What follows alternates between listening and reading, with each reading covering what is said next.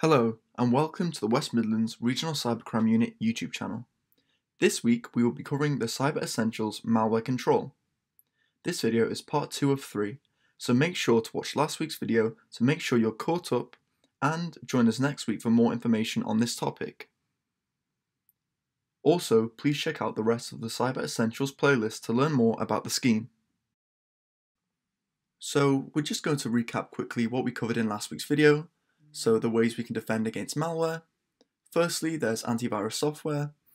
Antivirus software is often included for free within popular operating systems. It should be used on all computers and laptops. For your office equipment, you can pretty much click Enable and you're instantly safer. Smartphones and tablets might require a different approach, and if configured in accordance with the NCSC's guidance, separate antivirus software might not be necessary. Secondly, you should only download apps for mobile phones and tablets from manufacturer-approved stores, for example the Google Play Store or the Apple App Store. These apps are checked to provide a certain level of protection from malware. You should prevent staff from downloading apps from unknown vendors or sources, as these will not have been checked. And finally, for those unable to install antivirus or limit users to approved stores, there is another, more technical solution. This solution is that apps and programs can be run in a sandbox. This prevents them from interacting with and harming other parts of your devices or networks. This will be covered further in next week's video. What is application whitelisting?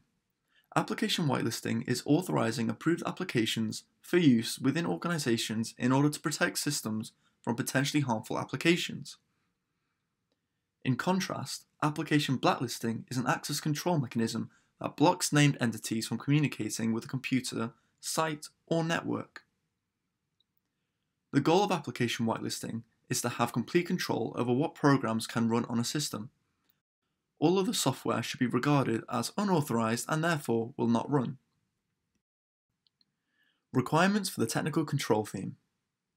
Only approved applications restricted by code signing are allowed to execute on devices. The applicant must, firstly, actively approve such applications before deploying them to devices. Secondly, maintain a current list of approved applications. And users must not be able to install any application that is unsigned or has an invalid signature. So now we will cover a Windows 10 demo whitelisting example. Firstly, if we right-click on the Windows icon in the bottom left and select Run, then we type in gpedit.msc, and this will open up the Group Policy Editor.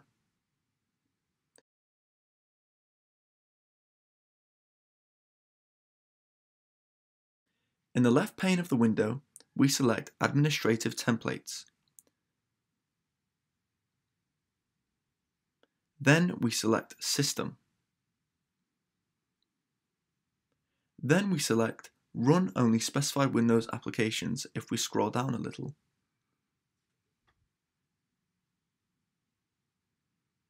It's important to keep in mind that you must be careful when tinkering with this, and you could lock yourself out of areas of your own machine. Take your time and conduct further research to solidify your understanding. To continue with the demo, we now select Enabled, and now we can click on the Show button, so we click on that. In this new window, we input the value of the program we want to be in our whitelist. These will be the programs that our machine will be able to run. So if we input notepad.exe, select OK, and then select Apply and OK. If we try to open Microsoft Edge, which is an internet browser, we receive this error message. This operation has been cancelled due to restrictions in effect on this computer. Please contact your system administrator. If we select OK to get rid of this message. If we now try to open our Notepad application, this works as normal. This is because our Notepad application is on the whitelist and therefore isn't restricted on this machine.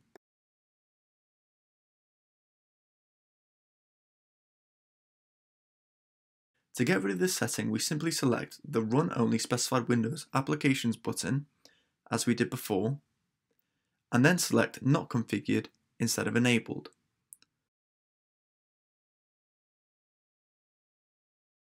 Select Apply and then OK. Using this information, you can add all the necessary programs you wish to be used onto this whitelist and really secure your system if desired. It can be time-consuming, but is a great way to defend against malware. For more information on malware, please visit the NCSC website and the Cyber Essentials website. If you are interested in the Cyber Essentials scheme for your business and would like to find out more, please visit the Cyber Essentials website. This video makes use of the latest NCSC and Cyber Essentials guidance at the time of recording.